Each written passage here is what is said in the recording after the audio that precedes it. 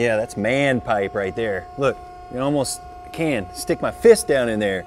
3-inch schedule 40, which is right about 1/4 of an inch. 258 is what we measure it to.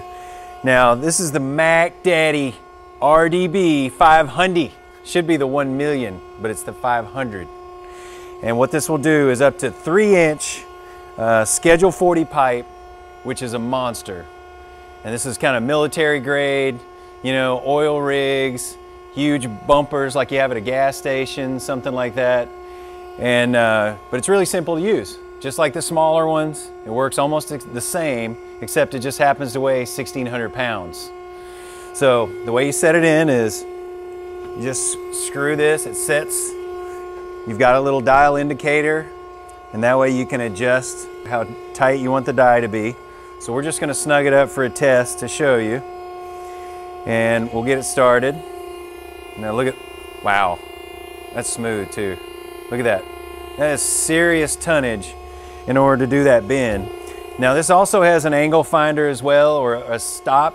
So if you come down here, you look and you can adjust. So this would be 89 degrees. We'll just set it at 90 degrees, just for example. All right, now as this comes around, we're gonna hit 90. It'll stop. So you got a nice adjustable stop. And there you go. We're gonna pull it back just like the others. We'll start to relieve some pressure. Dial it back to pull the die out of the way.